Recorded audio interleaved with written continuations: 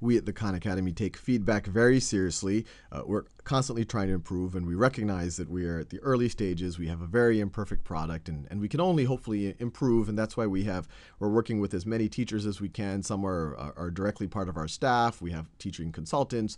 We're working with some researchers.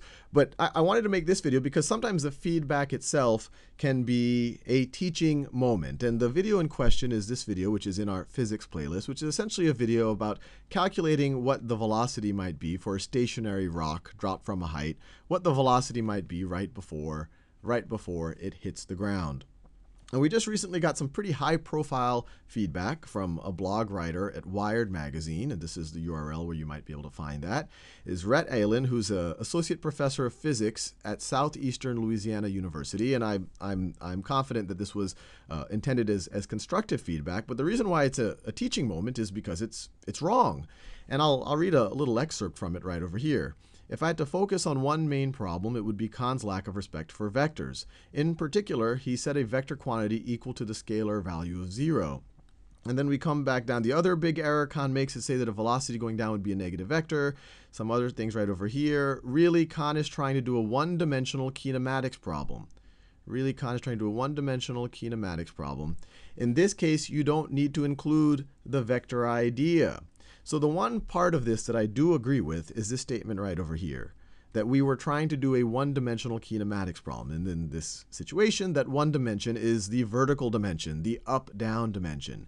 But in order to kind of understand why the second part is very, very, very, very wrong, is to just go back to a definition of what a vector is. So a vector is something that has a magnitude, and a direction. If you just had a magnitude, you're talking about a scalar. If you're just talking about a magnitude, you're talking about a scalar. So if I were to tell you that a ball is traveling at 5 meters per second, I'm only telling you how fast it's going. I'm only giving you its speed. That would be a scalar expression, a scalar value I just gave you. But you wouldn't know whether that ball is traveling up or down, even if you knew that we're dealing with the one-dimensional situation.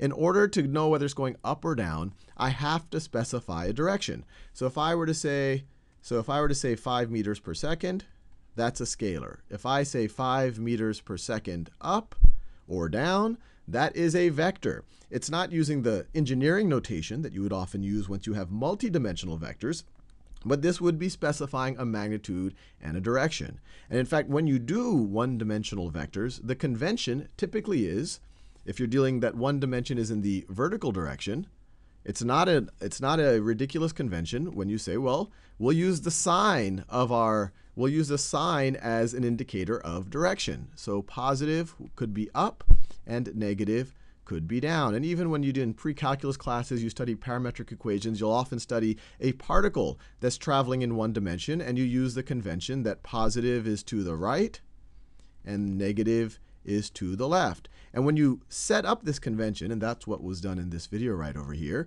you are setting these up as vector quantities. They're not done in the traditional way when you're doing in a two-dimensional vector and you're saying I, j, and k.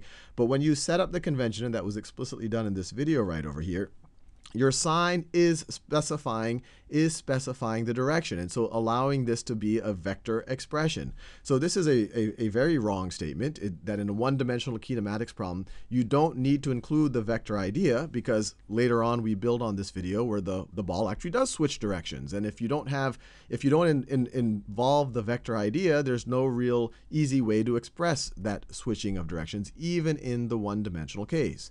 And then once you have that convention, if you set up that convention in your video or in your explanation that positive is up and negative is down, it's completely legitimate to say that the velocity vector can be 0. In our one-dimensional case, that means it's stationary. It's neither going up nor down. So I just wanted to clarify that, and I think just the critique of the critique hopefully can be useful for the students who are trying to parse all of this.